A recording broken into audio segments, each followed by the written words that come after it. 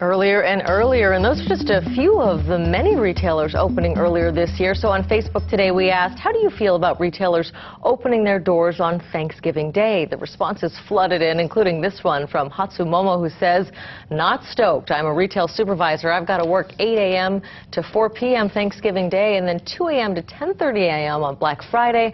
My store hours are determined by our mall. I'm very upset that I can't spend Thanksgiving with my friends and family. Amber Alexander writes, I don't shop on Thanksgiving no matter how good the sale it is. I believe everyone should be at home with their families.